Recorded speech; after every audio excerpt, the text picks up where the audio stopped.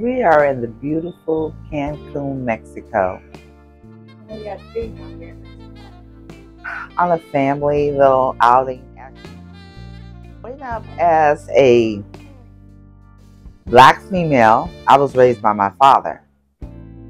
So we're talking about the 60s. That was rare for a man. I grew up with my grandparents, so there was a lack of love from my dad and my mom, not knowing them or not being in my life, but they taught us love how they knew how to love themselves. What I mean by that is how they grew up loved.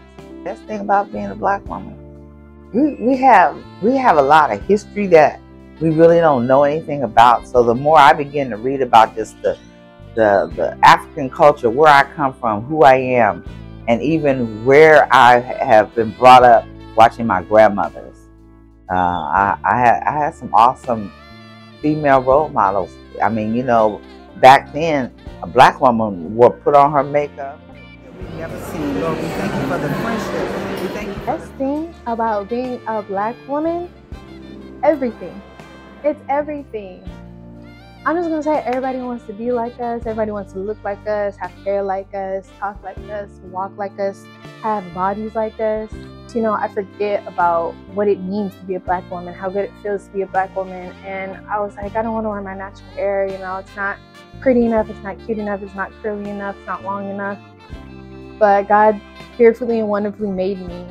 Raising two grandchildren that I was not prepared for. I was like, God, you're going to put my life on hold for another 18 years and I'm still raising this chick.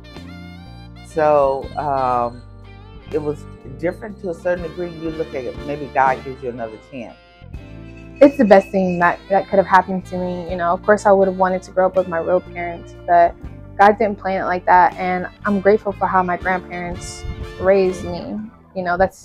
It's a lot of Black people especially are raised by their grandparents, so it means a lot that a lot of our grandmothers and our grandfathers and our grandparents have taken us and nurtured us. Being a woman of God teaches you how to love, especially because there's a lack of it sometimes and we don't know how to love the right way. Our parents don't love us in the right way, but with God, He teaches us what love is, and His love is always the perfect way. The way He loves us is perfect. And so by His love being perfect, we can try and demonstrate that to other people. At the end of the day, still trust God and know how to hear from God and get up.